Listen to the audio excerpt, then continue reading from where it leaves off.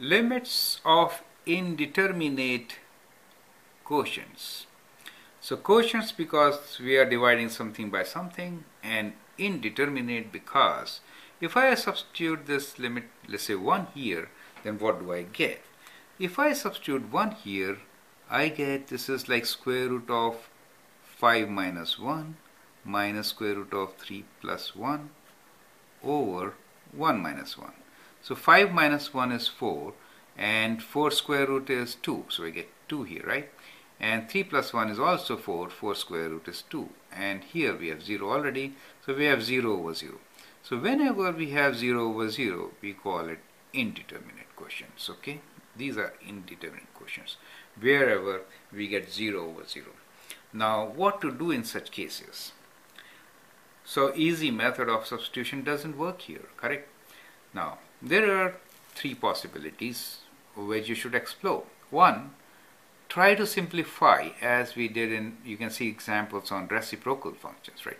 If there are reciprocal functions involved, simplification of expression can solve your problem. Then second is when there are polynomials involved. If there are polynomials involved in numerator and denominator, that means it's a rational function. In that case, factoring is the perfect solution. And this is the third type where radicals are involved. So when radicals are involved, then rationalization is a very good option. In either case, I prefer one more method, which is substitution. So we have some examples on substitution also. You can substitute your variables and then simplify. That's an extremely important, good technique. If the first 3 processes fail, substitution will take you through, okay? Well, here I will adopt a simple technique of rationalization, okay? So let's do that. So we can write this as limit x approaches 1 in rationalization, you remember, right?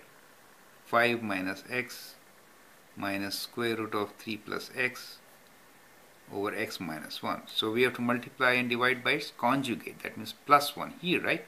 So we get 5 minus x plus square root of 3 plus x, correct? Over x, correct? So if I do this, oh sorry, I have to write the whole thing, not just x, that's my mistake. 5 minus x plus square root of 3 plus x. Let me correct it here by writing plus like this, okay? Now, so when I multiply, so I get a square minus b square, right? Because a minus b times a plus b. So a square square of square root is, so we get 5 minus x here minus b square, which is 3 plus x, right? Okay, I should have written limit x approaches also on the side, which I forget and I keep forgetting. So right, limit x approaches 1, okay? Okay. Over x minus 1 times the whole thing, which is square root of 5 minus x plus square root of 3 plus x, okay? So this is what we get. Now this could be written as, now we'll open this bracket. 5 minus 3 is 2, right? And minus x is minus 2x. So we get limit x approaches 1 and 5 minus 3 is 2 and minus x is minus 2x. Is that okay? And over, we get x minus 1 times this, which is square root of 5 minus x plus the conjugate of this term, right? Which is 3 plus x, correct?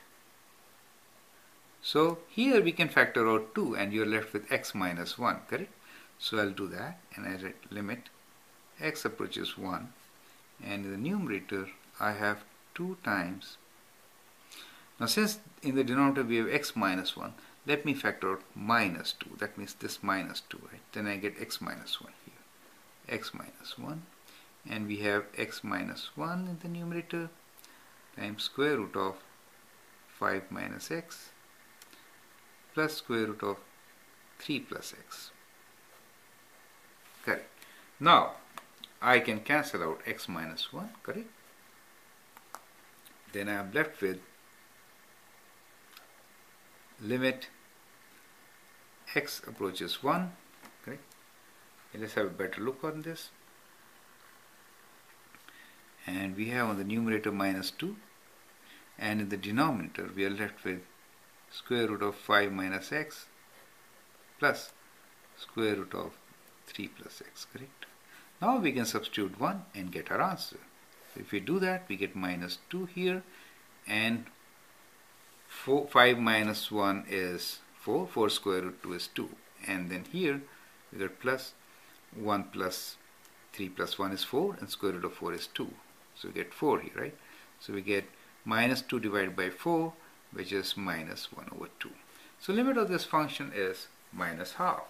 And I hope you understand what we did altogether. First we substituted 1 and found that this is indeterminate. It's meaningless, 0 over 0.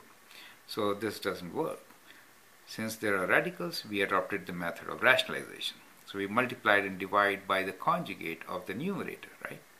And simplified it. We got a common factor, which was making it 0 over 0. That's important. And once we get rid of that, then we can always substitute 1 and get the answer. Okay? I hope you appreciate what we've done and understand the method. We have a couple examples here. Go through those examples and then try your problems. If there is any question, put them on the comments, then we'll solve. Okay? Thank you.